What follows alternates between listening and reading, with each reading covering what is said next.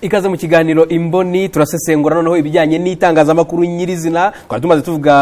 tumaze iminsi tuvuga ku zindi ngingo ariko noneho tugiye kwikebuka natwe turebe itangazamakuru twibaza ngo itangazamakuru ribereye umugabane wa Afrika rirashoboka. Turi kumwe rero n'abantu b'inararibonye, turi kumwe n'abahanga bagiye kudufasha gusesengura iyi ngingo. Ndi kumwe na Mugabo Justine, umunyamakuru w'inararibonye wakoze itangazamakuru ugera naho ugera kuri wo ushinga ibitangazamakuru byawe. Mugabo Justine, turagushimiye cyane. Murakoze cyane. Ndi kumwe kandi n'umwarimu wa kaminuza Charles Kaitana, wigishije benshi, wareze benshi n'ubu ukirera, harimo nawe yigisha ibijyanye n'itangazamakuru ndetse na hano turi wabona harimo nawe wagiye wigisha. Turagushimiye cyane kubera uyu mwanya wahaye ikiganiro kandi ukaza. Murakoze cyane. Ndi kumwe na mugenzi wanjye w'umunyamakuru Ange Subiru Tambineza, Madame Ange Subiru Tambineza,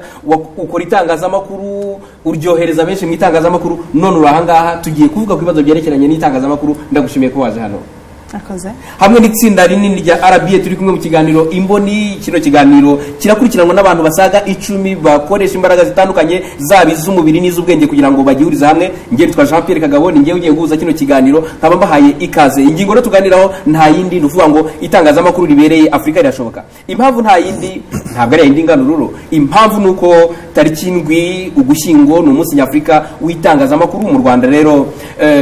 bahisemo kuvuga ngo gutekereza ku itangazamakuru nyafrika twifuza. Ibyo nta nubwo ari bishya, binahuye n'ibimaze iminsi bivugwa n'abanyafrika itsura amajyambere ndetse n'umugabane wa Afrika n'abayobozi muri Afrika bavuga ngo Afrika dushaka. Ubu rero intero yabaye nanone itangazamakuru rya Afrika dushaka. Niyo mpamvu rero tugiye kubivugaho. Ndahera ku mwarimu Charles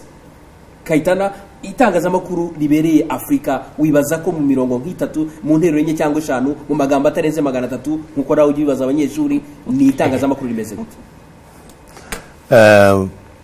Mu by'ukuri kuvuga ngo itangazamakuru ribereye Afrika bijyanye nuko Afrika yagiye ikura mu mibereho, mu rwego rw'ubutegetsi no mu rwego rw'ubukungu. Ni nko kumbaza ngo ese ihoteli ibereye Afrika ni iyihe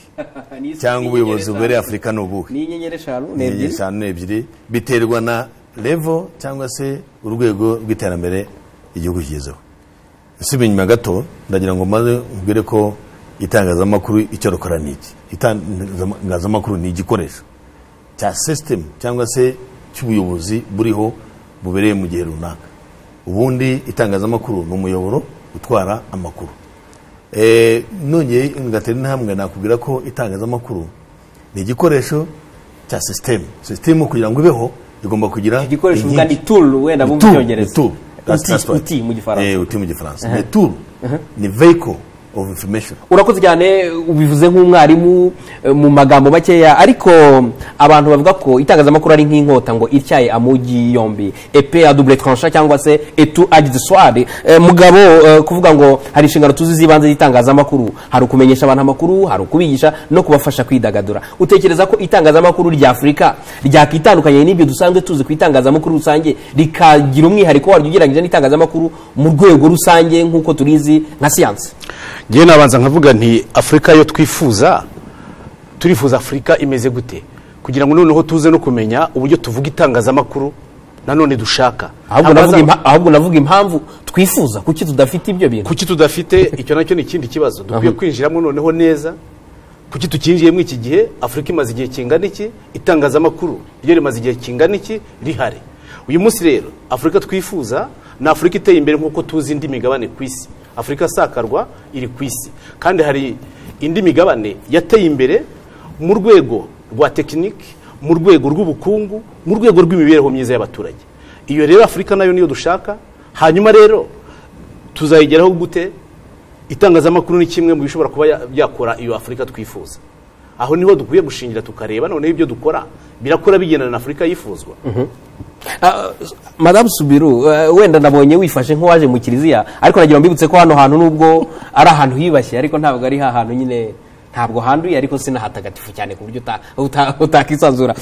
Aba bagabo ibyo bavuze byombi uremeranya nabyo? Kuko wenda ni nawe mudamu dufite ahangaha, sinzi niba ari genda gusa ariko ngira ngo impamvu uri ahangaha birenze n'ibyagenda.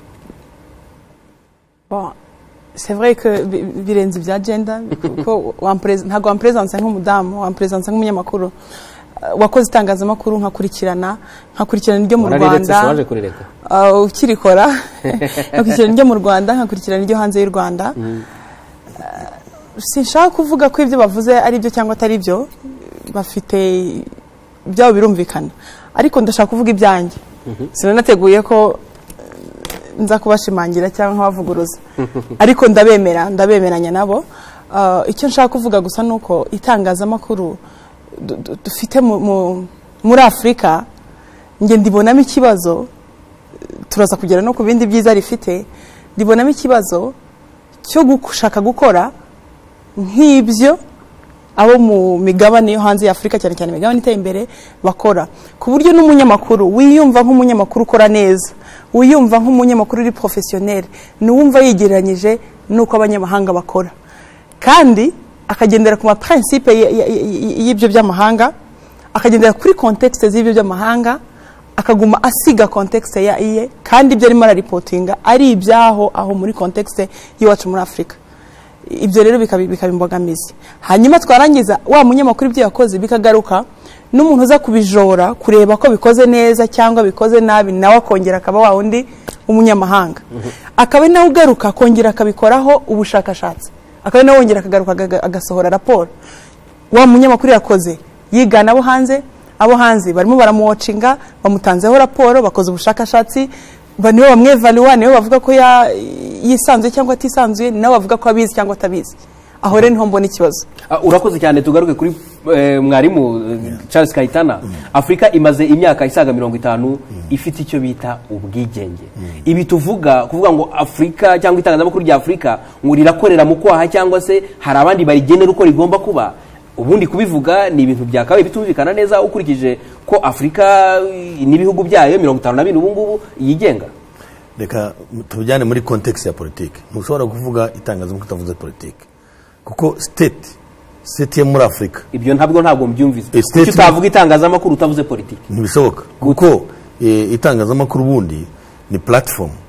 ni icyo bita ideological platform. Igomba gupropagatinga ideas za system.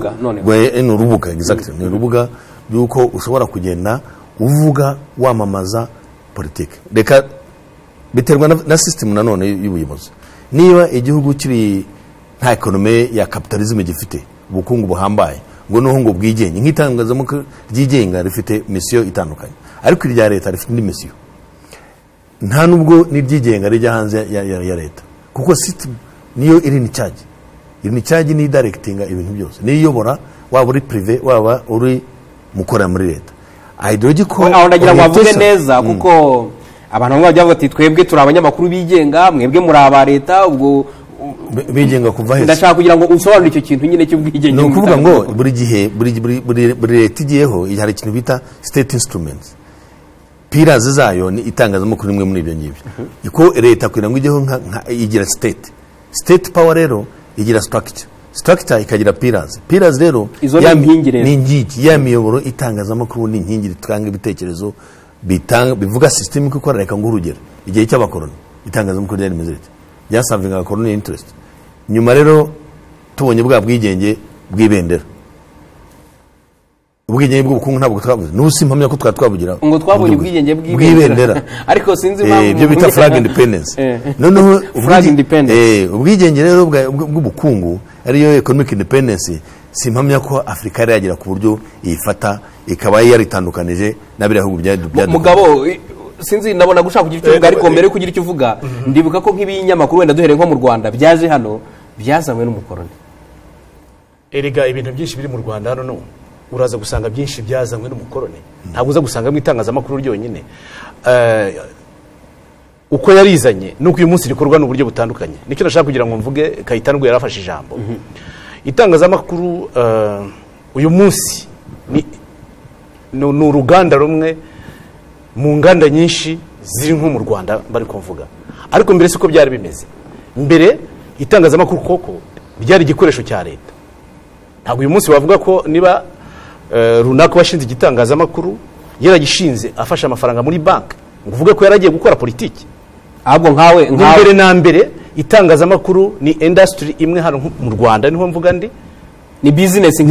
nk'izindi iraza gukora politiki nkuko n'ubundi ibindi bice byose nabyo biza gukora politiki. Ariko se mugabo ko aricyo yaratubwiye, wowe uri ikinyamakuru kitari cya leta, wumva uri ikinyamakuru cyigenga wowe na bagenzi bawe mwese mwashinze ibitangazamakuru. aho ngaho ntuza kugaruka rero kuri principles ziriho uyu munsi ryatangazamakuru ryo ku mugabane mu burasirazuba bw'isi cyangwa se no mu burengerazuba bwaryo aho baba baturuka hariho hose. Uyu munsi rishaka kureba icyo umunyamakuru uri hano muri iki gihugu cyangwa washinze igitangazamakuru arimo akora. Uwo muntu waciye urwo rubanza akavuga ngo iki gitangazamakuru ngo kibogamiye kuri leta, haba kuri leta kubundi mugabo wowe ubogamiye iyo ubwira aho mpagaze kuki ugomba kubogama kandi nebe ngiye mpagaze ku mahame y'itangazamakuru hano muri iki gihugu, amategeko agenga itangazamakuru mu gitangazamakuru nyobora ayo niyo mpagazeho. Hanyuma uko ahagaze naho n'uwayashyizeho ntabwo uza kuntandukanya nawe ngo umbwire ngo ndashaka kugira ngo uretse Subiru itangazamakuru ukurizi wararyize uranarikora rigira icyo twita editorial line cyangwa ligne editorial, rifite umurongo uriyobora, rifite nyiri iryo tangazamakuru nk'uko mugabo afite ibitangazamakuru bye n'undi nawe akagira ibitangazamakuru bye. Ariko noneho hari itangazamakuru ryo mu gihugu uyu munsi reka Subiru bimbwire kuba hariho umurongo igitangazamakuru kigenderaho ni kiliziya runaka, uravuga nujya no kuvuga wifate neza nko muri iyo kiliziya, ni leta hari ibyo leta yemera, nubona ko ubwabyo bihagije kugira ngo rishyireho umurongo ntarengwa kwitangazamakuru. Erega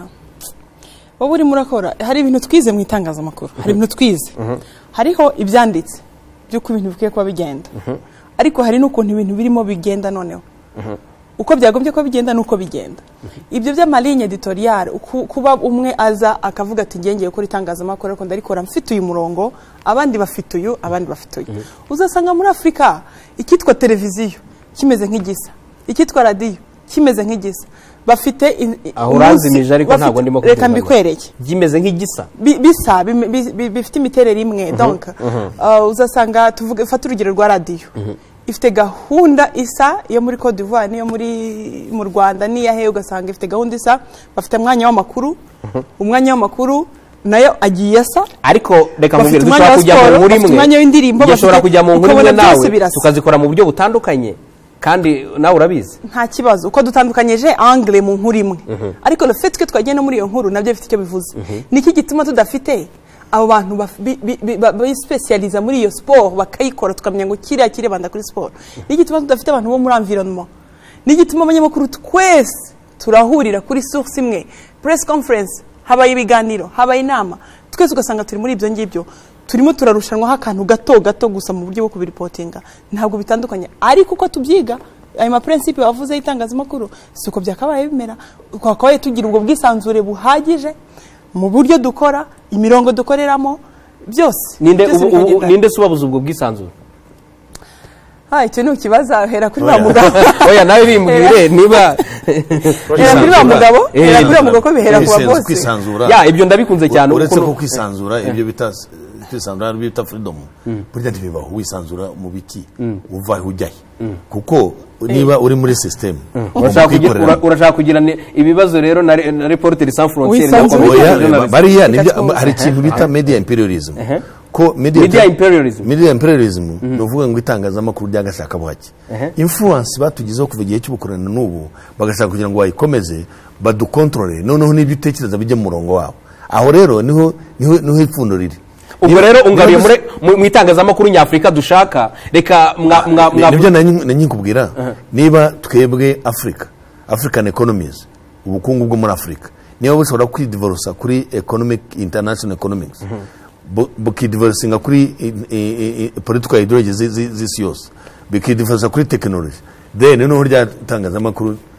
dushaka rizaba. Ariko noneho dushobora no kwifatira aho tugeze tukavuga ngo tuti ese niba tudashobora guhindura ikibereye Afrika ni ikihe dukurikije imibereho niyo tukiteye. Ndaguha urugero nka Qatar, bari abarabu iriya ntuze Aljazeera ni yabo, kandi hari ikintu bafasha buriya urabizi ko yabone bayibaye nubwo technology atari yabo ariko byibara ni yabo. Ese kuki Afrika idashaka, niba nkujyanye muri cya kibazo cyawe, ni kuki abanyafrika badashaka kugira ngo bagire ikintu kimwe? Biravuga ngo dufite African television nkuko dufite African Union, tukagira televiziyo imwe byibura cyangwa se radio imwe. Ndibuka hari ikintu kiza kuba cyo bitaga Pan African Press, yagiye nka Nyomberi aho yagiye ni nka bindi byose byagiye bijya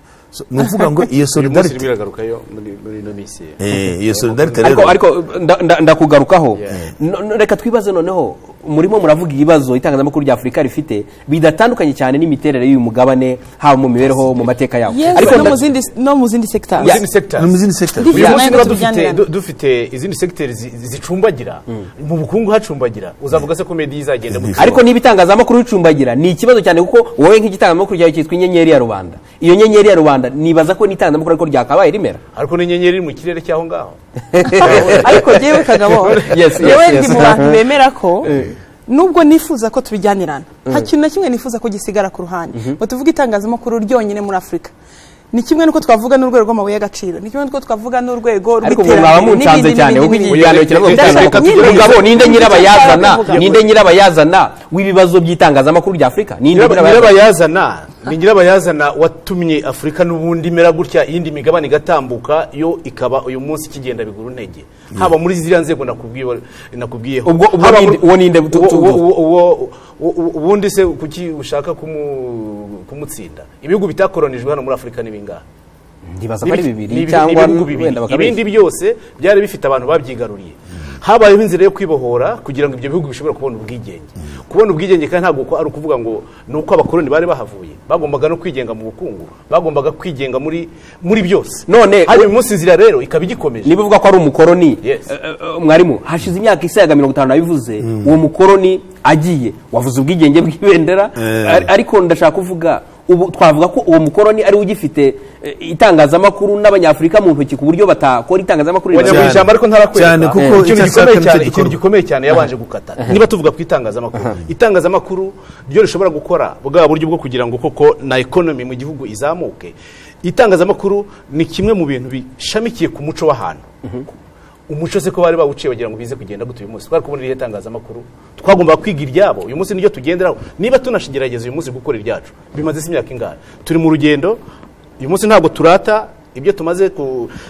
kugeraho ariko turashima intambwe turimo dutera uyu munsi kugira ngo dushobore kugera nanone aho twifuza kujya mu itangazamakuru inzitizi nyinshi subiro mukana nashaka kubwira njya kukubwira ari amasektor atandukanye ko nshaka ko tureba itangazamakuru nkuko tureba nandi masektor tukabona ko yose muri Afurika byagiye bivuga ko yagiye asigara ariko ndi mu bantu bemera ko andi masektor iyo yagiye yihuta zamuka mu iterambere ryayo kurusha itangazamakuru rigasigara inyuma ngo hayo rugera nko muri 1994 sinzi mbona ari muto hano mu Rwanda 1994 1995 ibintu uziko ukuntu ibintu byari bimeze abantu bagiye gutangira ibintu bisa naho ari bushyashya gutangira guverinoma nshyigiyeho irakorera hehe nuko hashaka irakora ibiki byo baheraho nuko bishaka donc bimeze nko gutangira busana amafaranga ntayo bayatwaye bagiye guhindura cyangwa ubukungu biki byose uhereye kiragiye kugeza uyu munsi muri 2016 ukareba buri sector ahantu igeze usanga itangazamakuru iri muri nka bibiri bike cyane byo byonyine rikigeze ryihuta nkuko izindi sector zihuse kandi iryo tangazamakuru niryo risabwa kureba no kureberera no kugenzura n'ibyo bindi andi ma sector akarisiga kandi nge nshinzwe kubireba no kubivugaho no kubyanaliza tuvuga andi ma sector akansiga ariko subiro reka ngaruke kuri mwarimu uretse abo bakoroni tuvuga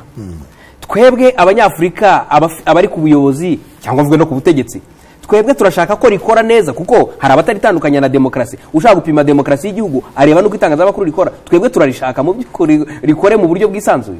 none reka nkubwire twebwe nuvuga ngo abakoroni byo bavuga ngarutse kuri cya kibazo cy'abakoroni abakoroni baciye mu muryango w'imbere bagarukira mu inyuma ntaho bigeze bajya kuko basize influence nini cyane iri insurmountable kuri mindset zacu ntabwo rero ushobora kuvuga ngo araho bagiye imitekerereze imivugire nk'ubu ndavuga nkakira mu Icyongereza uriya akabashyira mu Gifaransa n'undi agashyira mu bindi ibyo dukoresha byose ni ibyabo influence rero iracyahari kuba baragiye batahari abenshi ariko barahari bafite ikintu cya remote control iyo remote control rivuga iki ivuga ko no muri za secteur zose mu bukungu irebye ubukungu ko bugenda ni telecommande bakoresha nayo ni telecommande no munze no mu bijyanye n'itangazamakuru rero ese kuki ari bo bashyiraho ibipimo byo kuvuga ngo itangazamakuru rikora rya ngo rirabogamye sindumva umunyarwanda avuga ngo itangazamakuru ribogamaye kuri leta mu kanya wahoze baza Justine umubaza tese wowe bogamiye ku cyagomba kubogama izo terme na terminology bazanye niho ikibazo niho ruzingiye ngombwa ngo twebwe itangazamakuru none tugiye kusoza reka murangirize itangazamakuru rero ryacu kuvuga ngo rikore neza ni system ntiwari gutandukanye na system ya politiki na economy bigomba kujyana hand in hand ni umuyoboro utanga ibitekerezo bya ideology dukoresha ni iyi urumva mukanya nazo mvuga ikibazo cya state structure igira ideology iyi nuko cyane umurongo w'ibitekerezo ibyo bitekerezo rero bigira iki niba leta ivuga tutashaka kujya gukorera abaturage itangazamakuru rigomba gukora ibyo ngibyo ariko ntibivuze ngo itangazamakuru rigomba gukritika no ya mikorere uke imikorere yagenda neza ese polisi za leta uko zigize zirakorwa nk'uko leta ibishaka noneho abakora abashinzwe gushyira mu bikorwa ya gahunda y'ibikorwa bya leta niho ngira ngo itangazamakuru akahoze ibikora neza niho njye mbirebera naho ibyo kuvuga ngo ibi ni ngo duteye imbere se abateye imbere n'abandi turatera imbere none mwarimu reka mbere ko dufata akaruhuko tugende gutya dufata akaruhuko ka mbere muze gusoma kutuzi hano muri Arabiye murabizi ko buri kintu cyose kiba gihari ni munange icyo nshaka kuvuga reka noneho tuze turebe itangazamakuru nyizira turyinjiremo tunareba ibibazo mwahoze muri abagenzi bacu bavuga ibibazo bishobora kuba bihari bavuze ibijyanye n'ubushobozi bw'amafaranga hari n'abagiye bavuga ubushobozi bw'abanyamakuru ubwabo hari n'abagiye bavuga ibizengurutse itangazamakuru abo batifuza ko rigaragara neza mwebwe murabivugaho ikibira ibibazo bagiye bagaragaza byibasiye itangazamakuru tukwiye kubanza tukareba ariko ikibazo cya mbere aho ikiganiro gishamikiye ibitangazamakuru ryo muri ruhando rwa Afrika izamuka ifite aho yerekeza ryo rihagaze rite ngira ngo niko twagerageje gutwara iki kiganiro ariko ubanze urebe mu byo twavuze byose tuvuga ko twavukiye mu bibazo ariko ibibazo ko twabivukiyemo twabikoreyemo ariko uyu munsi itangazamakuru mu Rwanda hari aho rihagaze urwo ni urugero rumwe ushobora kukubwira yuko Afrika kugira ngo itere imbere nuko itangazamakuru rizakorana n'izo leta twarimo tuvuga kugira ngo koko bose batahiriza umugozi umwe bagaragaza ibibazo biriho babyumvikanaho itangazamakuru reka twinjire muri ibyo bibazo two kubica ku ruhande yo kubica ku ruhande aho nagira ngo nkubwire rero itangazamakuru ryo mu Rwanda rishobora kuba urugero rukomeye cyane aho turaza kuhagera reka turebe muri rusange uyu munyamakuru ukenera kuvuga inkuru ze akabanza kuzenguruka ari hano mu Rwanda akabanza kuzenguruka ibitangazamakuru byibura aravuga ibintu bya hano hakurya y'umupaka akabivuga abanje gufatira ku binyamakuru biri mu birometero 10,000 none se Kagabo ahangaha isi yose iza kuhigira uburyo ibintu bihinduka itangazamakuru ryo mu Rwanda hano kuva muri 1994 mu ntambara uraza kuribona kuri Muhabura riza gukorera muri system ryari ririmo ariko rikagerageza kugaragaza inkuru ntabwo ryajyaga kureba ibyo bintu by'Iburayi nyuma iyi Arabiye yavukiye mu banyamakuru bamuhabura abo ngabo barebaga ibibazo biri mu gihugu icyo gihe nibo babikoze system y'ubumwe n'ubwiyunge yubakwa n'itangazamakuru hano ryayikoze suko abayobozi gusa baciye mu Rwanda none se mugabo urashaka kuvuga yuko nta bibazo itangazamakuru rifite muri rusange biribogamiye ubwaryo wenda tutarebye abo hanze reka kubanza tukareba gatoya n'ukuntu nyine byakore no muri ibyo bibazo bikomeye cyane kandi bigakora ibyo twabyumvise ariko ubuhageze rero noneho ubu uyu munsi ibibazo bihari se nibi reka twumve wenda nk'umunyamakuru uriya ni boss ageze kuri rwo gushinga igitangazamakuru mbwira we nk'umunyamakuru bamwe mu bibazo ba boss b'ibitangazamakuru ahubwo nibo bisubizo hari igihe babikibazo hamwe na hamwe ashobora kuba ikibazo abanyiri ibitangazamakuru bamwe na bamwe ariko sinshaka guheraho kuko ariho umugabo yarageze reka nkwereke turafite abayobozi muri Afrika abategetsi nyine abakuru b'ibihugu abayobozi bakuru mu bihugu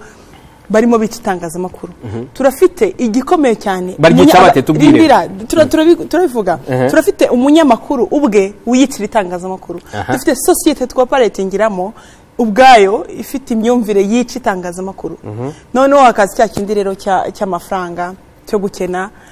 hariho ba boss baza kuzira aho boss ashinga igitangazamakuru nagize ba boss rega bashinze itangazamakuru byabo aho boss ashinga igitangazamakuru muga wenda si wo mwebwe si mwebwe ba boss bagira batereka kugenza ibitangazamakuru mutakoranye ninde kuki wowe ubihe reka tubwire mugabo bakoresha mugabo ariko wibuka ko hari naho navuze ko hari ikibazo umunyamakuru afite tubwire ariko ba boss ikibazo bafite ni ikihe boss afite ikibazo si yose kandi sinacyo kireke ariko mu boss umwe ashinga igitangazamakuru yarangiza agakurikira inyungu ikintu cyitwa amafaranga n'uburyo bwo kubona cash akaba ari cyo akurikira kurenza gukurikira ikintu kire editorial ngewe narwanaga na boss banjye umviriza narwanaga na boss banjye ambwira ati kurwana in terms of to argue mu Ange aha hantu hagomba kuvamo inkuru umva ntayirimo aha hantu hagomba kuvamo inkuru ntayirimo iyi ntabwo ari inkuru ntabwo ushobora gufata iminota 40 ingahe ubwira abantu abaturage bino bintu ariko kubera ko umuntu yatanze amafaranga agashaka mu bisigirije ibyo rero iyo business dukwiye kuba hari ikintu arimo avuga kandi kimaking a sense cyangwa cyumvikana kuvuga ngo jewe nashinze igitangazamakuru mfite umuntu mba kwamamaza akanyishyura hafi mwese abanyamakuru arangishura binyuze muri za publicité cyangwa ubundi buryo dukorana noneho wowe ugiye kumuvuga nabi arahagarika ya mafaranga icyo ni ikibazo gikomeye exactly niho nakubwiye bwa bwisanzure mushaka kuvuga n'ubuhe kuko haba kuri leta ntabwo ushaka kuvuga ngo umunyamakuru leta nguri isanzure uri umukozi ugomba gukora ukurikije ibyo umukoresha washaka icyo ni icya mbere icya kabiri niba umukoresha wari prive ntabwo igihe uzagira kuko uzakora ibyo ashaka yaguhaye akazi yaguhaye job description urakoze cyane buretse gato buretse na gato murakoze cyane reka mbashimire iki ni ikiganiro imboni cya televiziyo y'u Rwanda turavuga ku itangazamakuru rya Afrika twibaza ngo se itangazamakuru ribera Afrika rirashoboka ninde nyirabayazana ibibazo bihari ese imbaraga dufite nizihe twakoresha kugira ngo tugere ku yindi ntera abatumira turi kumwe hano ndabashimira muri uburyo bakomeza kuganira reka turuke gatoya dusome kutuzi tuze kugaruka aho mwari mugeze mucumbike n'amazi murakoze cyane ngo n'amazi dukeya murakoze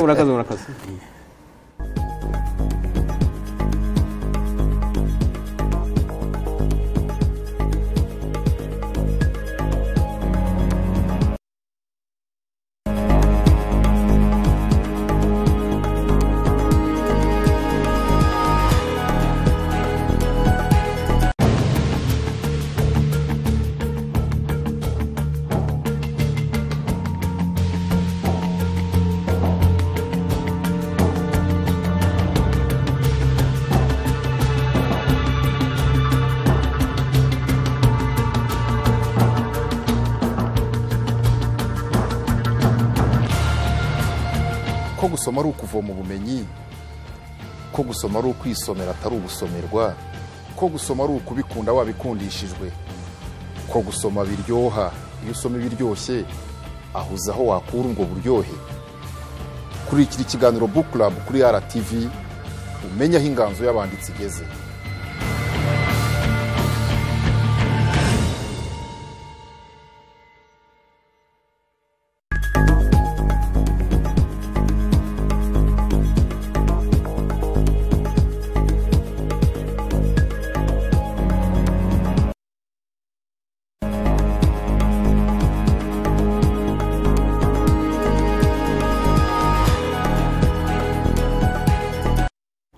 tugiye kwinjira aho ruzingiye rero twakomeje kuzenguruka tureba impamvu zakure cyane no tugiye kwinjira nyirizina dufatiye ku itangazamakuru ryo mu Rwanda. Itangazamakuru ryo mu Rwanda iyo urireba ni itangazamakuru koko navuga ryagize ibihe bibiri, igihe cya mbere ya jenoside n'igihe cya nyuma ya jenoside, ariko hari n'igihe nda cyo kuva ku mwaduko w'abakoloni uburyo itangazamakuru ryari rimeze. Ariko iyo tureba nka mbere ya jenoside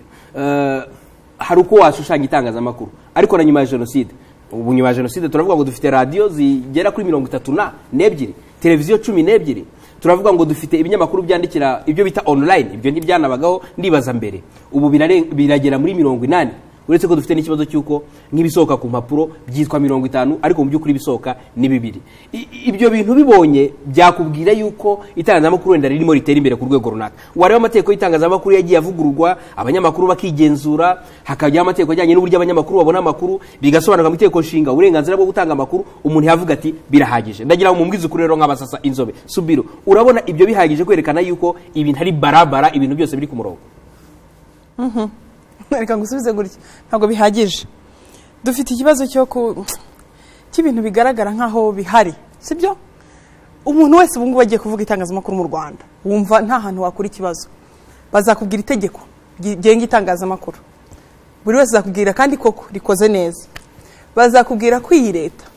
kandi ibyo ndanabyemera, leta yubahiriza, yaretse itangazamakuru rikigenzura, yashyizeho amategeko akajyaho kandi kagenzura kandi gaha amabwiriza abayobozi n'abandi bose bashobora gutanga amakuru ku buryo bagomba kuyatanga n'uburyo bakurikirana cyangwa bagahana batayatanga. Nuvuga politiki ingamba birahari biraryoshye. Ikibazo kiri rero, mbwira ikibazo kiri hehe niba ubona hari ikibazo cyangwa igisubizo. Reka nkwereke ntabwo byoroshye ariko hari ikibazo mbona reka duhamye ku ntego kuko niko bimeze reka nawe turayininga mpite ninjiramo uwa mbere ni ubuyobozi uwa kabiri ni umunyamakuru uwa gatatu ni umunyiri igitangazamakuru hanyuma tuvuge ikibazo tuvuge imiterere yacyo nyayo yumvikane urumva kiretse ari kimwe kaga kiretse ari kimwe ushobora kuvuga ngo mbwira ibibazo ni byinshi ahubwo uvuga uti ni icyambere cyo korakisha itangazamakuru ni ibintu by'ubukene ubukene ni ugukena hamwe tubwire buteye gute si bose ndabwira ngo biteye gute ni umunyamakuru ukennye utagira inkweto zo kwambara udahembwa bimeze gute nyine nabyo umunyamakuru ntabwo ahembwa urumva niba adahembwa oya mva nkubwire nanjye narahembwaga reka kuvuga ibintu bya gutyo reka nkubwire dufite itangazamakuru tureke kubipfobya dufite ubu se kuki dufite urugaga rw'abaganga urugaga rw'abavoka bavuga bati ntabwo umuavoka ashobora gutreta dosiye munsi y'amafaranga atarifa ahari munsi y'amafaranga na gutya ntabwo umuganga ashobora gukora mu bitaro atagihembwa uravuga ko harahembwa make mbese ni ukuvuga ngo twebwe hariho umunyamakuru uhembwa na miliyoni zingahe ariko dufite umunyamakuru ubu ngubu uguhamagara akakwinginga ngo ujye umureka avuge gusa we avuge gusa ntumuhe n'itike ntumuhe na rikoda yirwarize dufite ibijyanye n'imiterere y'isoko ry'umurimo ni ukuvuga ngo isoko ry'umurimo uko abantu barizaho uko bapiganwa n'uko bahembwa uzi ikibitera icyo tugifate nk'ikibazo ni ikibazo kuko ni sisitemu y'ubukungu ubukungu niba butatera imbere cyane kuko navuze ko tugitangira navuga ko itangazamakuru rigomba gutera imbere rijyanye n'imiyoborere ya politike ubwo bukene wowe busobanura ute buvugwa mu bukungu se wabusobanura ute ni reka tuvuge ubu ngubu aho tugeze mu bukungu bw'isi dufite ikibazo cya global issues ibi ku isi ubukungu bw'isi bwarahungabanye kubera ibintu biriho namwe byose muzi ikindi cya kabiri byagera kuvuga ku Rwanda ntabwo ari shyashya kuko ntabwo u Rwanda rubaho rwonyine ntabwo ari akarwa rukorera ku bindi ariko naho tugarutse ku kibazo cy'impunzi rero ariko kanagira ngo nibutse akantu kamwe bwa bwigenge bw'abanyamakuru muvuga ntimubwitanye no kwigomeka n'ubwigenge biratandukanye abanyamakuru benshi bashaka kwigomeka kuri bashebuja kuko niba naguhaye akazi ugashaka kunyigomekaho ntunyumvire none se wowe uri mwarimu uzi ikintu bita business plan niba njya gushinga igitangazamakuru narize umushinga wanjye nkabona uburyo uzagenda wunguka ni business plan zikozwe nabi ibinyamakuru ntibibona amafaranga cyangwa se turagira ibitangazamakuru byinshi tugashaka gucuruza ibintu bitazunguka kandi tubireba we nibyo nakubwiraga nyine nuko ugomba kureba ibyo bita ability to buy ubushobozi cyambere abanyarwanda ese barasoma kwanza bakunda itangazamakuru ese wende warikunda bafite ubushobozi bwo kugira ngo bagure iyo ujya gukora business plan byose ugomba kuba warabirebye iyo rero uhombye ni nkuko washinga indi enterprise y'ikindi reka tugere kuri bwana mugabo tubwire ariko mbere yuko utarajya kwa mugabo wavuga ngo ibibazo biri hehe ibibazo muri system y'ubukungu ibibazo muri system y'ubuyobozi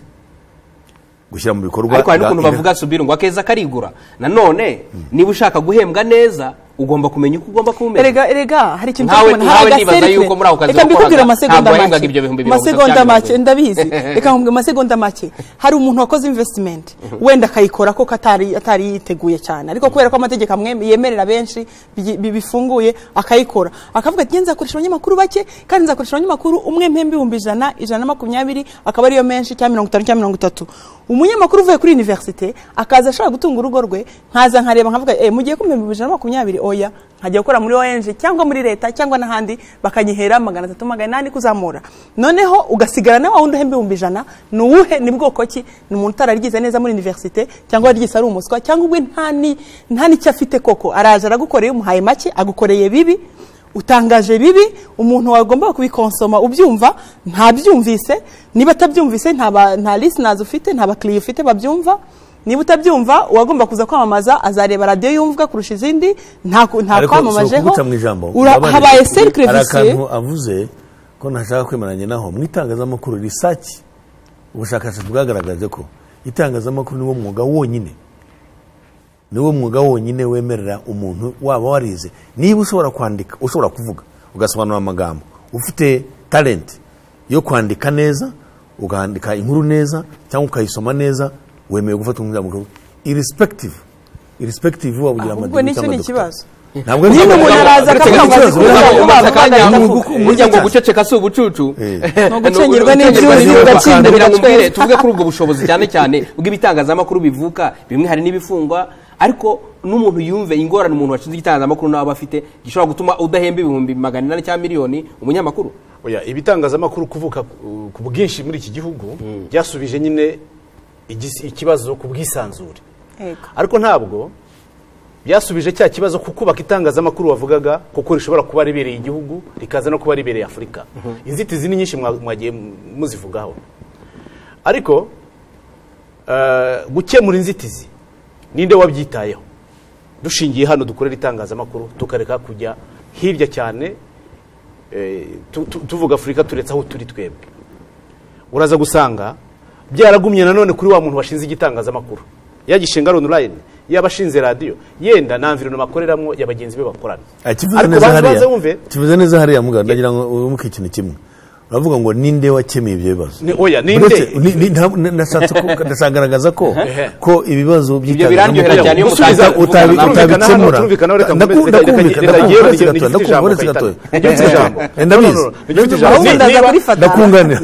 Uraza kunyunganira, ariko reka mbanze nsesengure neza nkwereke uburyo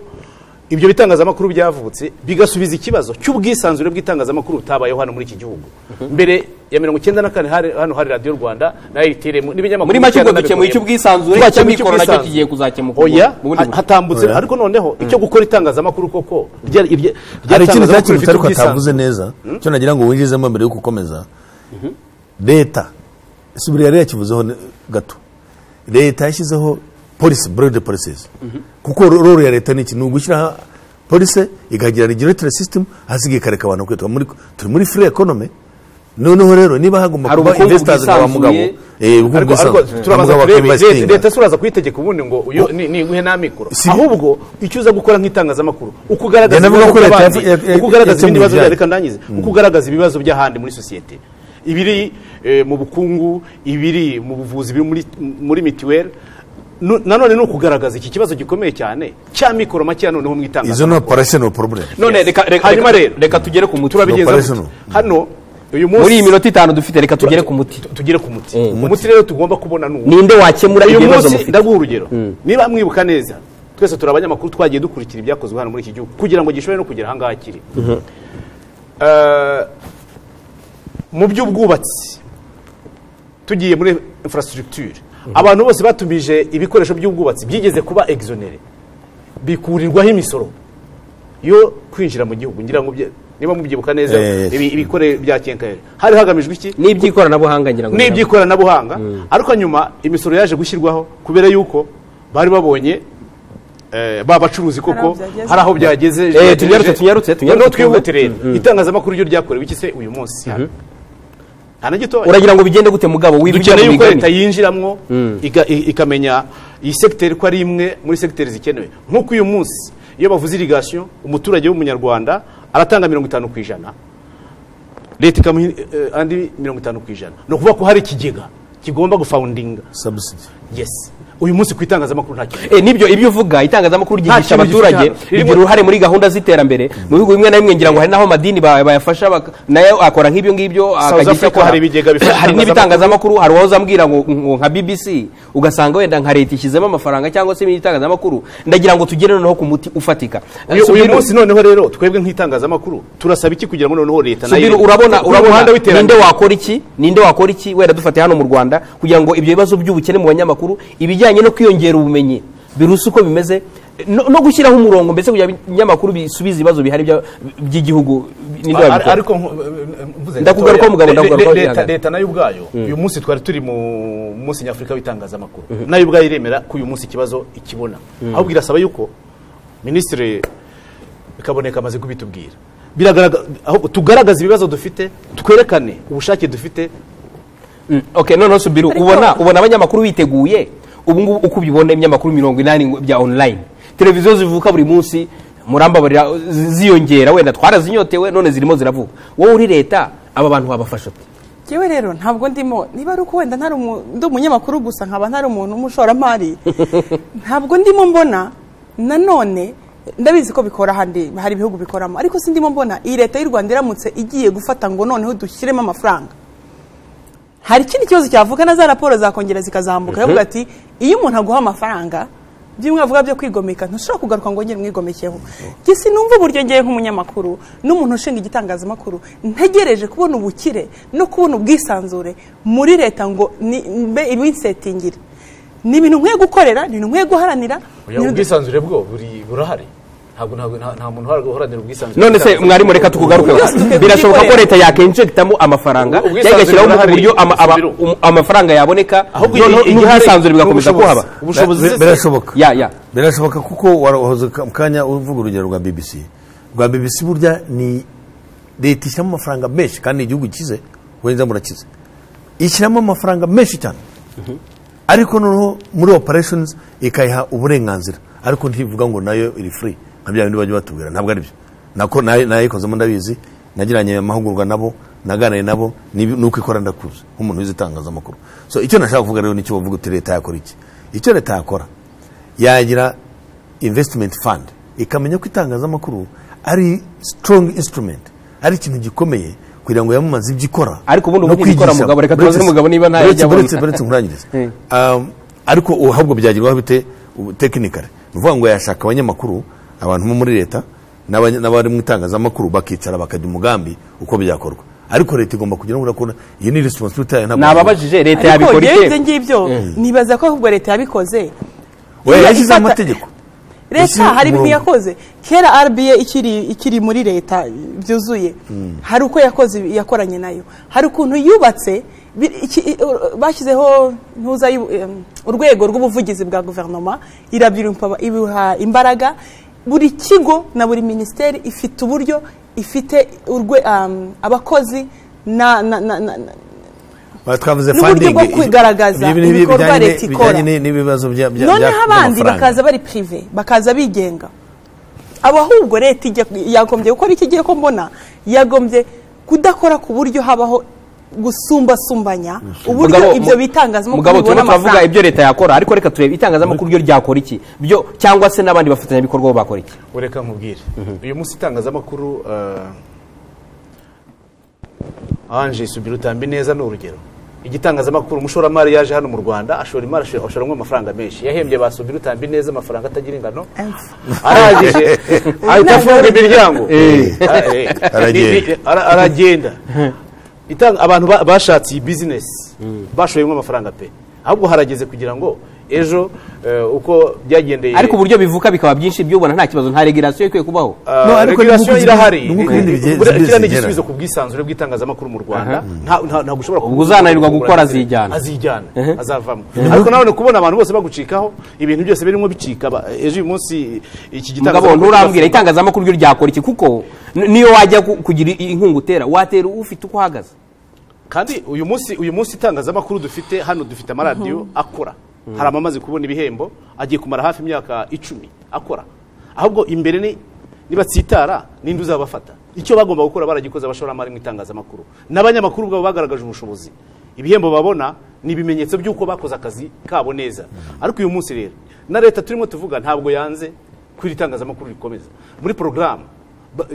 leta ifite biragaragara ko ubushake buhari ahubwo hasigaye noneho ko tugaragaza neza aho ikibazo kiri na leta ikabimenya higeze kubaho uburyo bwo kugaragaza koko amikoro ko akenewe nk'uko mu zindi secteur nabivugaga hakenewe amikoro leta nayo ikinjectamo amafaranga igashyiramo amafaranga ariko twaje kugira itangazamakuru rituvangira ni mu myaka hagati ya 1998 na 2000 na erega nawe utingijoro burya atinya icyo bahuriyemo ariko kugeza uyu munsi itangazamakuru naryo uyu munsi rikorera mu Rwanda ryafashe umwanya munini riri marketing ryereka leta ko uyu munsi ritandukanye n'itangazamakuru rya 1994 none mugabo reka tubyanzure gutya kubera ikiriho ni iki kimwanzuro n'uyu rero nuko uyu munsi abanyamakuru abayobozi b'ibitangazamakuru bose bagaragaza neza inzitizi bafite zishingiye ku mikoro kuko ku bumenyi no ku bushobozi ikibazo cyarakemutse buretse gato subiru twanzura rero mu masegonda 30 ngiye kuguha ushingiye ku bibazo dufatiye ku Rwanda tubonamo itangazamakuru ushingiye ku bibazo twabonye bijyanye n'amateka n'umurage wa Afrika urabona itangazamakuru ribereye Afrika rishoboka mu masegonda 30 ryashoboka muhe buryo bo rirashoboka ariko ntaryo turagira tuzakora cyane ariko ntabwo turarigira dufite umunyamakuru udafite agaciro mu buryo bumwe cyangwa ubundi yarangiza sosiyete arimo ntimuha agaciro n'abayobozi bamwe na bamwe ntimuha agaciro nawe ntakihe rimwe na rimwe niwe nahereyeho utakiha nyine ngiye nkaguhamagara dufite abanyamakuru bazwi ko birirwa bavuga ngo Kagabo uri hehe tuvugane wowe nafashe ifoto yawe wasohokanye na Subiru nutamamagana birinda ifoto sohora agahita hamagana n'umugore wawe nawe akirirwa ariko kaza ashaka amafaranga mu bantu gutyo urumva dufite abayobozi uhamagara ubashaba interview bakakuzubagiza kandi bazi rya tegeko ariko RFI niba hamagare sasa BBC niba hamagare CNN agize imana ikamuhamagara ngo nakeza kigura ushobora gusanga areba nawe hazumvikana uko hangana twebwe nakoze inkuru muri za 2012 ku bintu byabaga hano hafi nka kotinga RFI ku bintu byabereye hano igoma iruhande none iyo Itangazamakuru Muri Afrika byaboneka gute wa hano nkamubura byaboneka gute umva reka nkubwire kugira ngo ibintu bigende neza nuko tutishyiramo ko hari umuntu umwe uzazana igisubizo nge nkakora nkaheza inguni mbapana ngo ngakora ibyo ngomba gukora mureka ngugarukeho uragerageza kurenga ibyo nyiri bitangazamakuru n'umunyamakuru bavuze uturebere hari ubushobozi bwavuzwe bw'abanyamakuru hari ibijyanye n'ubumenyi hari n'abafatanyabikorwa batandukanye wenda tuvugutira umuti gato ya muri amasegonda 30 tuvuga ngo itangazamakuru ribereye Afrika ryashoboka bigenze gutya reka nkwereke urareba reka ngurugire kuri Rwanda ya abayobozi duhamye ku ntego amasegonda 40 nukuvuga ngo dufashe abayobozi tugafata abacuruzi bari mu itangazamakuru ba investors tugafata abanyamakuru bo mu mwuga bakicara hamwe babona umuti bakagira dialogue iri constant bakaribaza uko biteye kuko buri wese afite ariko dialogue ziraba ni umunsi yabaye oya igana ku mwanzo ushaka solution wowe utubwire wowe uri umuhanga uri umwarimu wakoze ubushakashatsi butandukanye urabona byagenda gute kugira ngo ibyo bibazo tuvuze bikemuke noneho tugitangazamakuru muri Afrika ya mafaranga dushaka kugira ngo yabe injected mu itangazamakuru hariho exemption y'ibintu bimwe no kuvuga gusonerwa y'ibintu bimwe by'itangazamakuru byinjira mu Rwanda icyo gihe leta bigira mu ruhare regulation yo nta kibazo ufite na politique no kuvuga policy and regulation biri okay biri perfect ariko noneho exemption muri ibintu bya taxi ibintu biza mu Rwanda ku itangazamakuru byari kwegwa ibindi bihugu byinshi niko bikora icyo ni cyambere cya kabiri gutiza umuri no kongera imbaraga no kugira ngo itangazamakuru na syllabus yo kwigisha itangazamakuru igahinduka abanyamakuru bakaba more professional bamwe bafite za illusions ibyo batekereza bigakemeka bagajya ku murongo ikindi cya gatatu abayobozi bazagenda bavamo babihagati dukorere muri context y'iwacu urakoze mugabo reka ngo amasegonda 30 kandi uyubahirize nk'umuntu nawe ujyobora ibiganiro murakoze cyane bwana Kagabo ni igitekerezo cyiza wagize yenda twagushimiraho ariko ikintu gikomeye cyane nuko leta imenya ko muri secteur zose zigize iki gihugu itarebeye ngo ikore ibyo nayo isabwa nkuko itangazamakuru naryo yarisabye gukora ibyo rigomba gukora kandi kuko twarabikoze nyuma yo kwipakurura ibintu bibi byazire mu itangazamakuru hanyuma rero icyo igomba gushyiramo ni ikihe nuko ifacilitating ifasha itangazamakuru ikatubonera ikigega nkuko ubuyobozi bwigeze kubitwemerera ahantu abanyamakuru bashobora kubona inguzanyo nuko ibikoresho bikora mu itangazamakuru bishobora gusonerwa imisoro icyo kintu cya urakoze cyane mugabo murakoze cyane kandi mbashimire umusanzu mwatanze buriya ntabwo ari muto cyane ni iminota 50 cyangwa se irenga ariko iminota ifite akamaro cyane gakomeye reka mbashimire rero itangazamakuru nk'izindi nzego burya baravuga ngo nta mwana uvuka cyangwa se ukura ngo ahite yuzura ingobyi hari aho itangazamakuru ry'u Rwanda rivuye hari aho rigeze n'itangazamakuru rya Afrika hari aho rivuye naho rigeze no kuba abantu baganira ko hashobora kuba itangazamakuru ribereye Afrika nabyo ndibaza ko ari indi ntambwe birasaba rero uruhare rw'abanyamakuru bwabo ba nyiri bitangazamakuru n'abandi bafasha itangazamakuru nka za leta zitandukanye kugira ngo koko tugire itangazamakuru ribereye ariko birasaba n'imyumvire iteye imbere y'abakurikira ibyo bitangazamakuru nabo bakagira uruhare rugaragara mu gutuma koko babishyikira bikaba bitangazamakuru bitanga umusaruro reka mbashimire rero twavugaga ku itangazamakuru ribereye Afrika twibaza yuko bishoboka abatumire hano bemeje ko bishoboka ariko bavuga ko bisaba imbaraga zikomeye cyane urebye Afrika ivuye urebye nahigeze murakoze cyane rero n'itsinda rinini twafatanyije rya RBA mu kiganiro Imboni gende kwa Jean Pierre Kagabo mukomeze kugira ibihe byiza bye bye